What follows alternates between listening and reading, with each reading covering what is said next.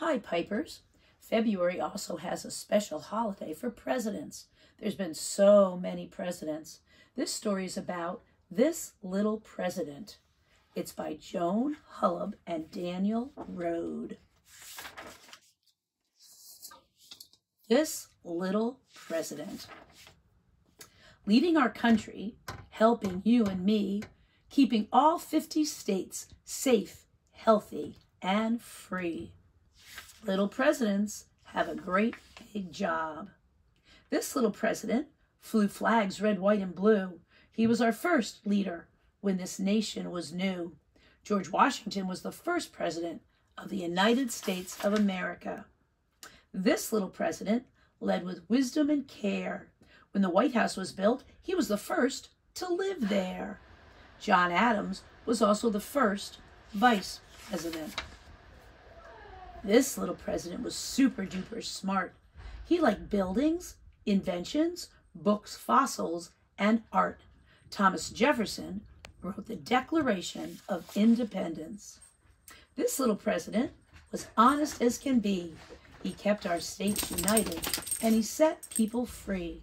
Abraham Lincoln was the tallest president and the first one who had a beard. This little president could really horseback ride. He was a brave general with patriotic pride. Ulysses S. Grant made Christmas a federal holiday. This little president was a cowboy ranch hand. He made national parks and he preserved forest land. Theodore Roosevelt inspired a candy store owner to sell toy bears called teddy bears. This little president told people not to fear. He gave jobs to Americans, which made them all cheer. Franklin D. Roosevelt was the first president in a wheelchair. This little president had heart, style, and grace. He sent our first astronauts into outer space. John F. Kennedy was the youngest president ever elected. This little president was once a movie star. He brought the world together both near and far.